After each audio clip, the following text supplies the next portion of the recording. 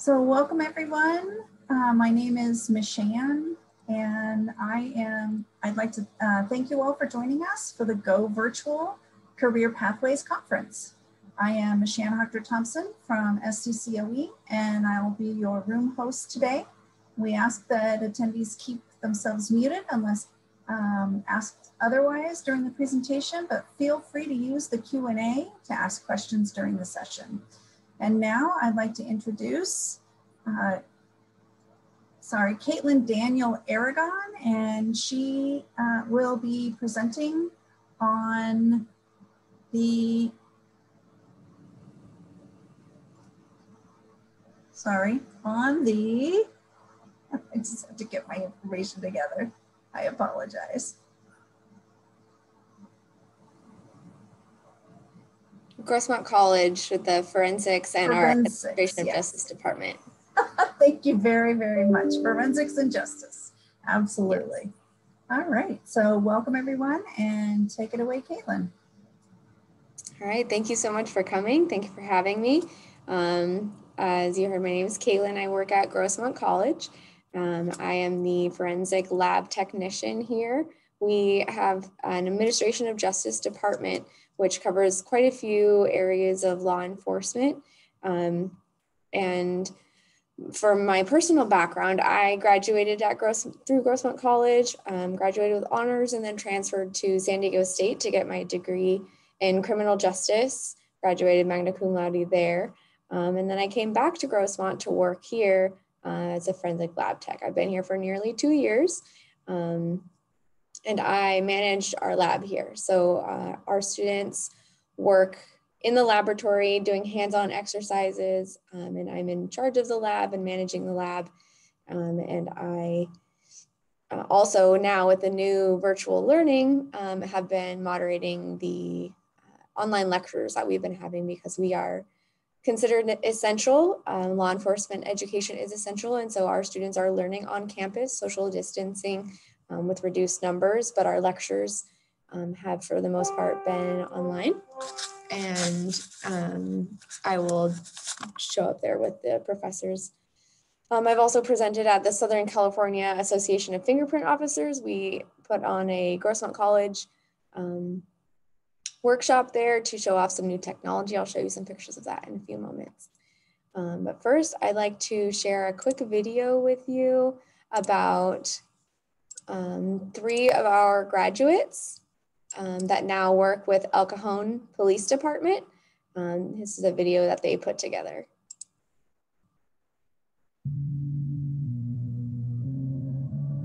I'm Sarah. I'm Marcy. And I'm Tara. Welcome to the El Cajon PD Crime Lab. And we are your forensics team. In our accredited forensic laboratory, our certified crime scene investigators respond to major crime scenes, including homicides and other crimes of violence.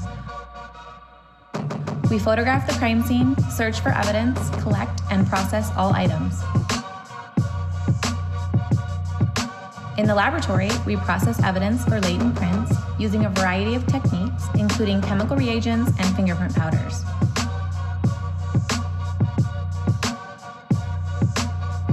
We can examine evidence and surfaces for blood and enhance any impressions using chemical reagents that we make in-house.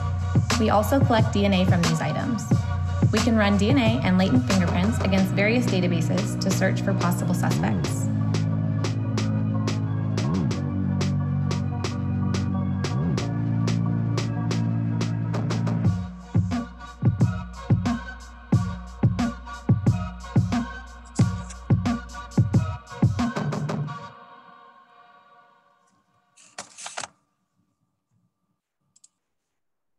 So that was a video put on by 3 of our graduates. The one in the center, Tara, she is one of our professors that works at Grossmont College, actually. All of our professors currently work in the field or have previously worked in the field. So you're getting hands-on immediate knowledge from people who are actually working in law enforcement. It's not theory-based or anything like that. It's people that are in the field and they're sharing the knowledge with you. Let's go share with you a video we have with our lab here on campus. We just had a new building built that now houses our fingerprint lab.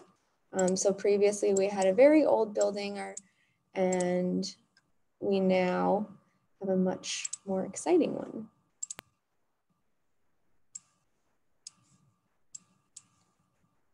So we have a fingerprint class, it's a basic fingerprint class and an advanced fingerprint class. And these are some of the labs that the students do through the advanced fingerprint course. So currently this is our super glue fuming chamber. So we're putting super glue in the chamber, which will then be heated and will react and will cause the fingerprints on items to be glued to the surface. And then we use a dye stain to dye the super glue itself and view it under forensic light source. And then you'll be able to see the fingerprints come up. So this is a lab that students do at the very beginning of our course. These are some fluorescent powders that we use, and it reacts with the fingerprint oils on whatever it is you're fingerprinting. And then you also view it under a forensic light source to see the fingerprints. We have lots of different colors of forensic light sources.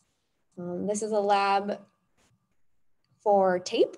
So we have a material that you paint onto tape and then rinse it off, and then you'll be able to see the fingerprints here that were left behind on things like duct tape, electrical tape,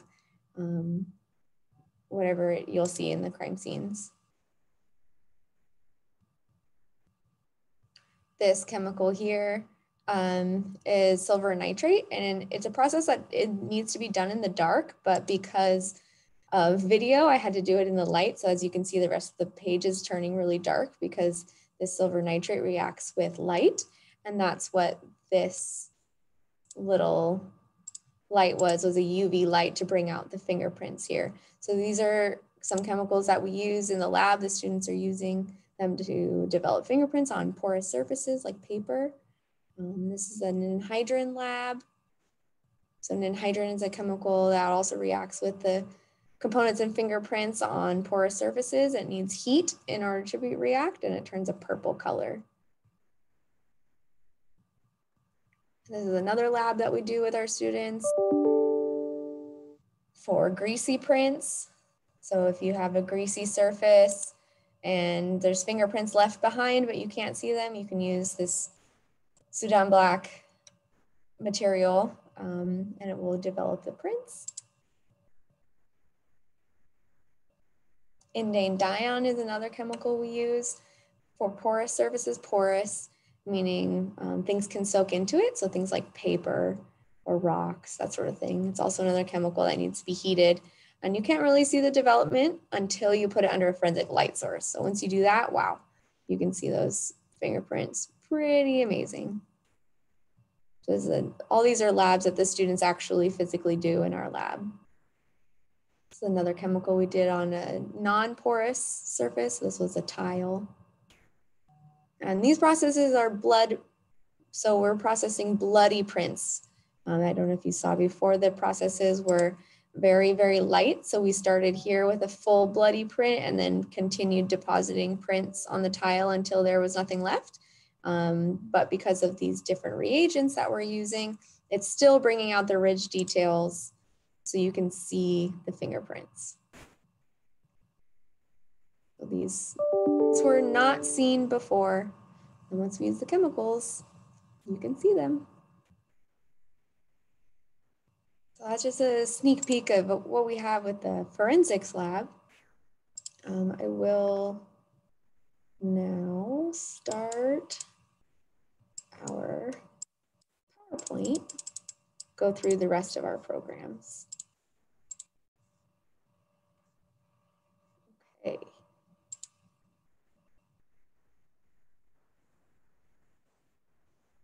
All right, so our department here at Grossmont College is the Administration of Justice Department.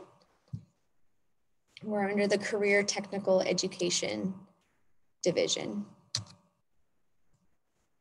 We have several different degrees and certificates. We've got a degree in law enforcement, In corrections meaning the jail system and the prisons, forensic technology, which is what I was just showing you about, that's where I work in, it's the most exciting one, and security management. And we also have transfer degrees, so you can transfer to San Diego State and get your bachelor's degree there. We do host academies. Currently, due to the pandemic, we're not hosting any academies because there are very close quarters with physical education and working with unruly inmates in different scenarios with the police and the corrections. So we're not having any of those at the moment. We also have a dispatch and a security academy for anybody that's not looking to get a full degree, but they want to get something that's going to get them into a career pretty quickly. We also have POST, which is Peace Officer Standards and Training. It's the California requirements for training.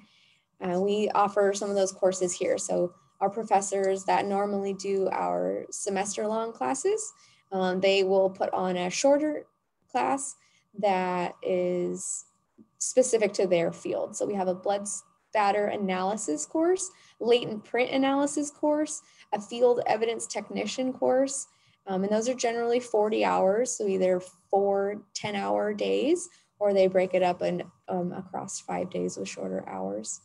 And we also have a firearms course, which we do in January, and that's put on here in El Cajon over at the firing range. You learn basically everything you know about handling firearms. And then we can put on other trainings as there's a need in the field. Because our professors work in the field, we kind of ask them and say, hey, is there any need for such and such a training program? And because we are a college, we can offer the courses much less expensive than they do in the private sector. So our courses are pretty popular for the area because of the cost. And we're pretty great at what we do. And we actually started doing administration of justice courses here right when the college started. So we've been doing classes here since 1964. Our law enforcement degree is pretty great for the pandemic because it can completely be completed online. And this has happened before the pandemic started. And it will transfer to SDSU or other universities, and you can continue on to get your criminal justice degree. As I said, all of our instructors are currently working in the field, which is pretty amazing because if you're a really great student and you make a good impression on them, they want you in the field, they want you working in law enforcement, and they're going to help you as much as they can with internship opportunities, giving you letters of recommendation. We are very career focused, so we want our students to get jobs, we want to help our students get jobs, and we want to make sure they're good students and that they are good ethical students that are going to contribute to the law enforcement field. Pretty good salaries here in San Diego. Just starting out, like just a basic salary, about $60,000 a year, and that's not including overtime. So a lot of people in law enforcement work a lot of overtime. It's a very, very time-consuming job. So 60,000 is about the beginning, and then you get incentive pay for education or bilingual and other things, as well as for overtime. And we do have a police academy, which is separate from the degree, but like I said, it's currently not offered at the moment. I do believe that if you email us, we can give you locations to other police academies that other colleges are putting on. Our corrections degree is also available completely online. We have both the law enforcement and the corrections degree on campus as well, generally speaking. At the moment, everything is only online, but in the future, we will have it back on campus as well. And the same thing, it can transfer to San Diego State. And the graduates here, you can work at the private correction facilities, local jails, or county agencies. And they start around $50,000 a year, same thing. And we do have a corrections academy.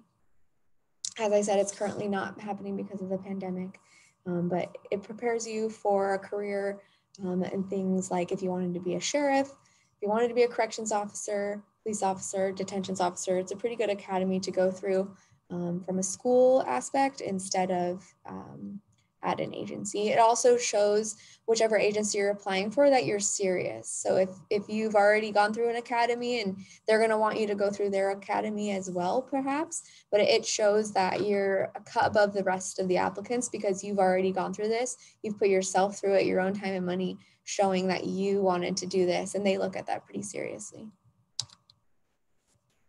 We have a security management degree at Grossmont. So security management would be like loss prevention for, say, working at Target, something like that.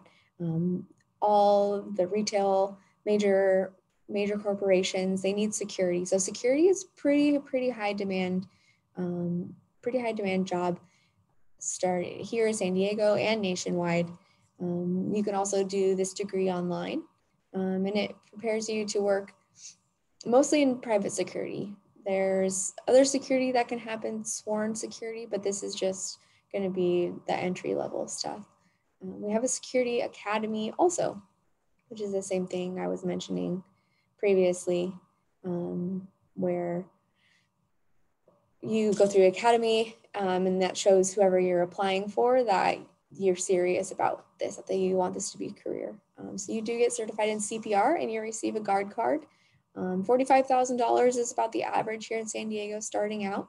You can work your way up, make $100,000 a year as the director. And then it just depends on which private company that you're applying for. We have a POST, which is the Peace Officer Standards and Training Certified Public Safety Dispatch course. So that's going to be a 911 operator. It's 120 hours over 16 weeks on 2 weeknights. We did not offer it this semester due to the pandemic, but we will be in the future.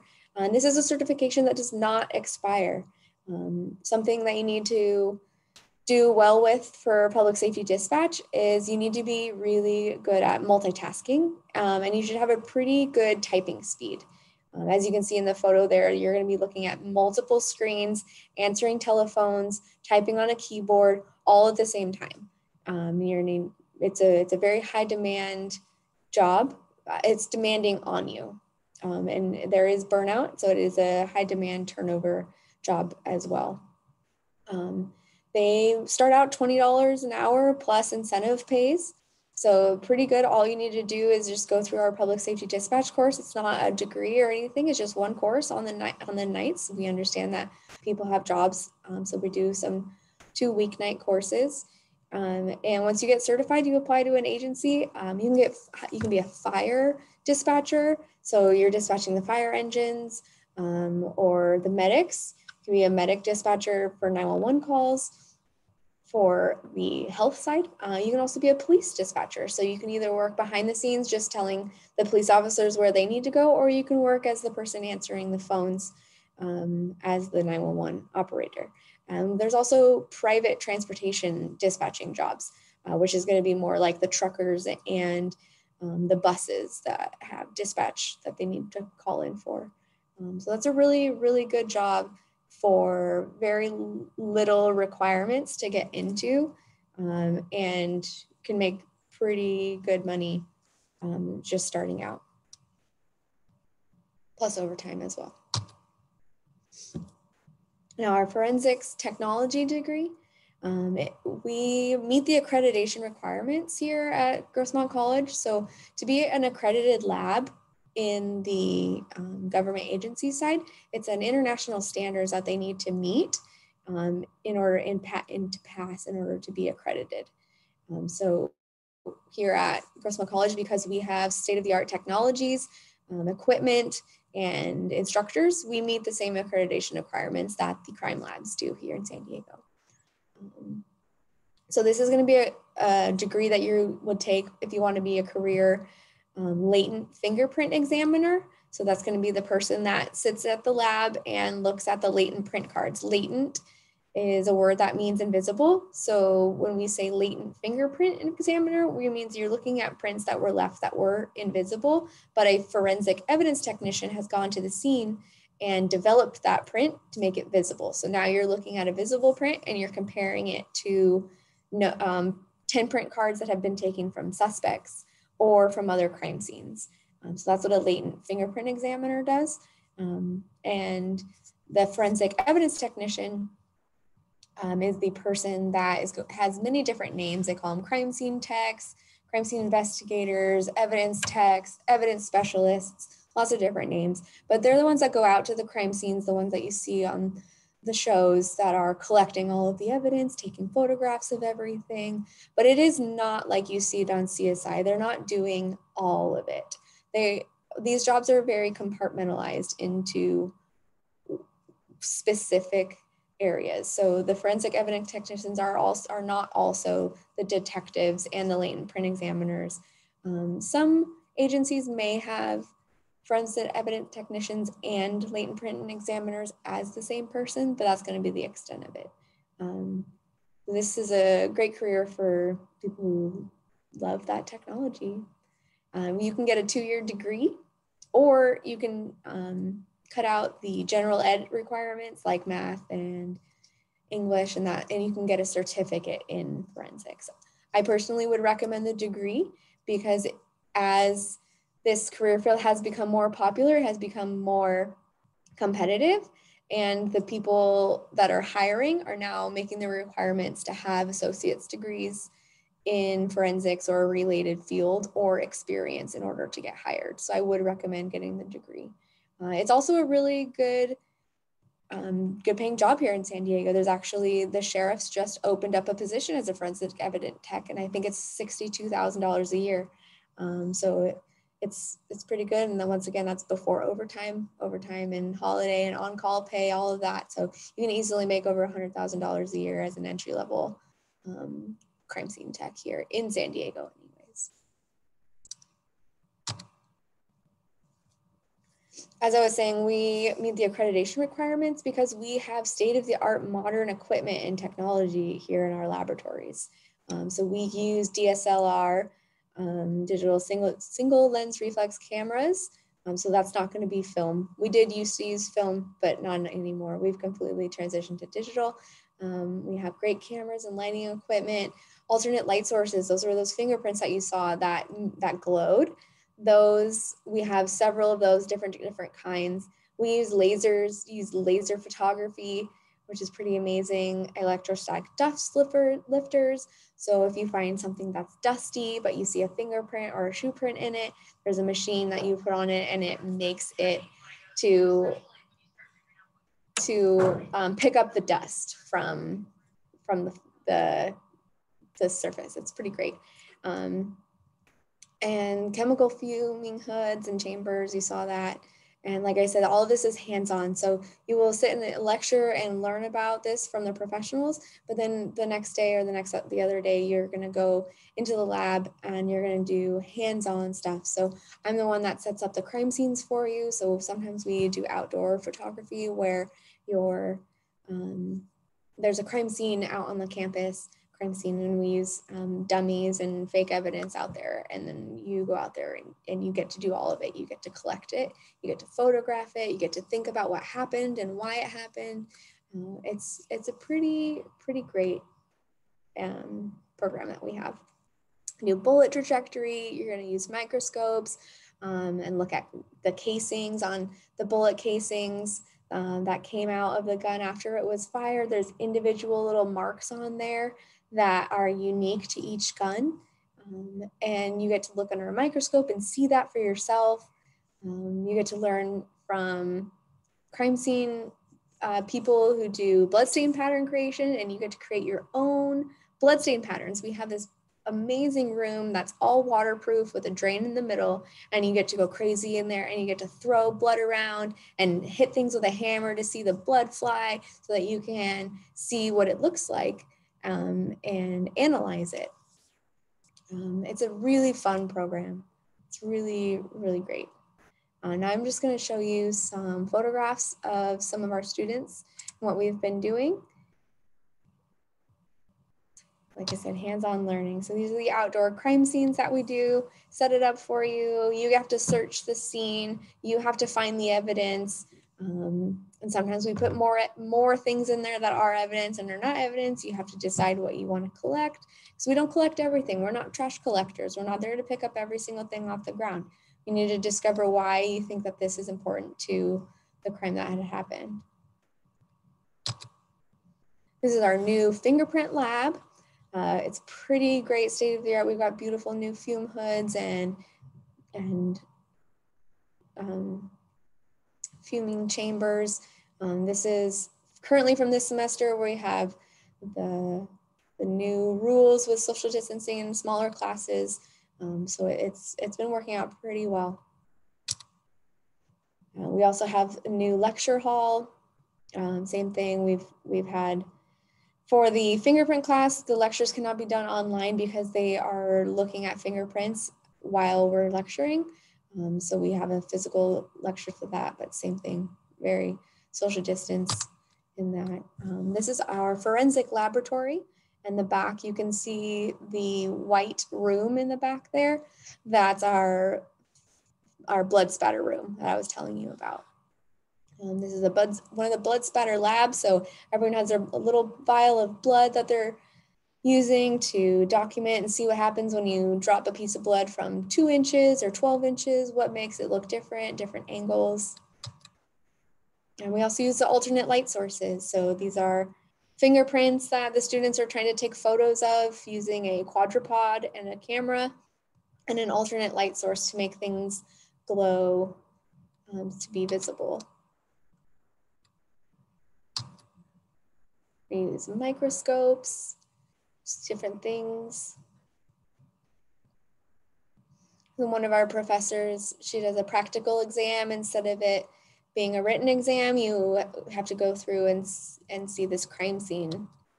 Here's our blood spatter lab. We got a student there just hammering some blood so you can see what the blood looks like when it flies across. Our professor, Tony Ann, she's a criminalist. And she's just there explaining what cast off looks like. If you can see, the blood is in a line on the wall because it was cast off of a weapon.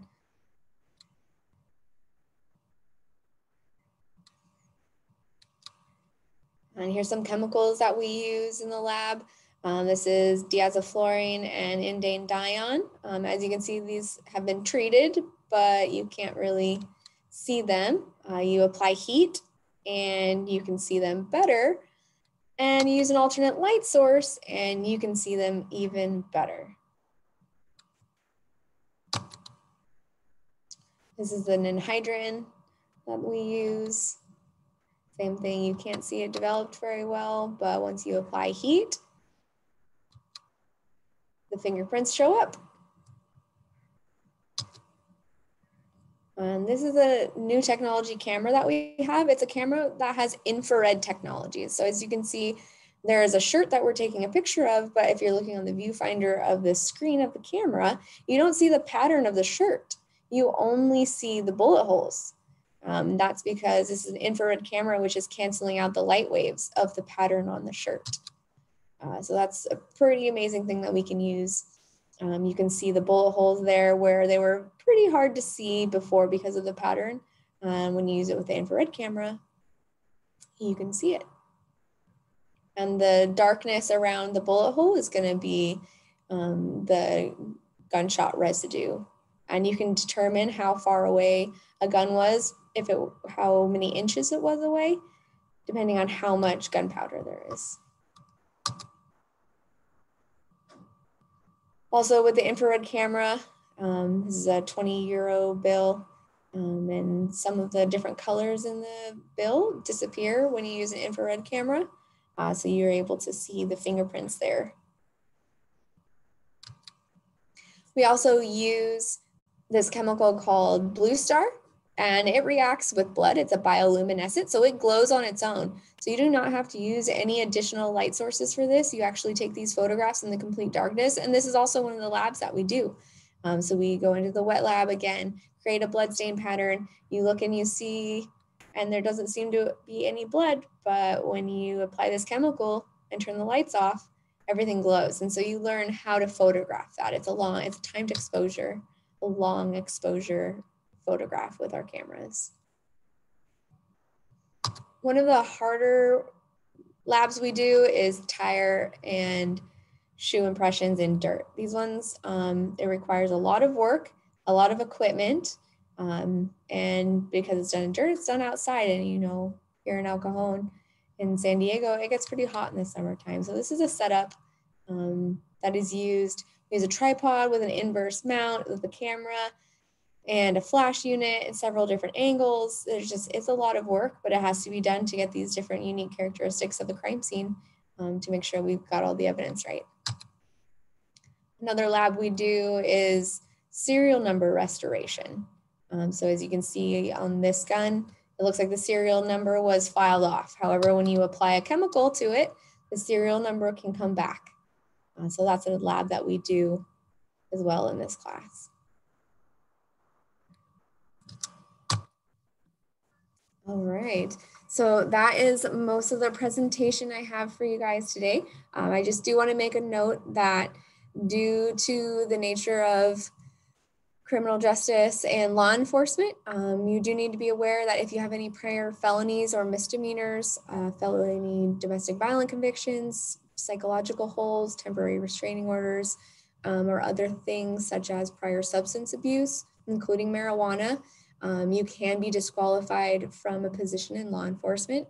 You are completely able to go through our program though. If this is something that interests you and you just want to experience it, you can go through our program. We do not do background checks on our students. It's just as a fair warning for a career path. If any of those things that I just mentioned apply to you, it might not be the right field for you professionally. But we would absolutely love to have you here at Grossmont. It's pretty fun. All right, do we have any questions? We don't have any in the Q&A questions, but I did want to ask a question myself, and that was with the certificate program, it said 42 units. About how long does that take to complete? It takes approximately, I would say 3 to 4 semesters, just because we have sequential classes.